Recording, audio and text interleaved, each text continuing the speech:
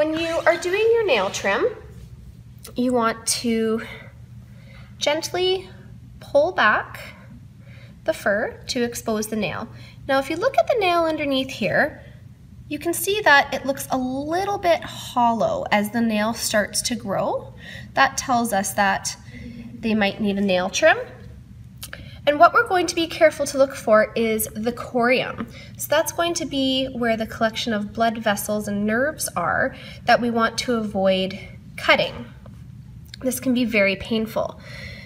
You'll notice that this patient here has two different colored nails. One is more black colored and this one is light colored. And it's much easier to see the quick. You can see this pink sort of area that ends right about here.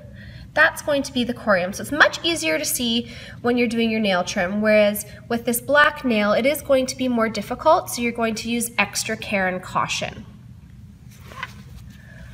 When you're doing the nail trim, you want to take off little bits at a time, 1 to 2 millimeters, to ensure that you don't go too far and cut that corium, also known as the quick.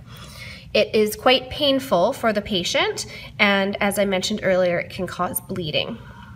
So I'm putting gentle pressure on the bottom of this pad to extend that out, a little bit of pressure with my index finger up here.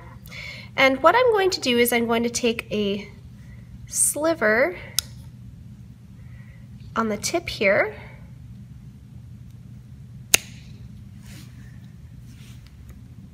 you can see how that is a very thin piece of the nail. You want to remove pieces like that each time. Now that I've done that little bit of the tip, I'm actually going to go on either side of the nail, so on an angle, to remove those bits of nail.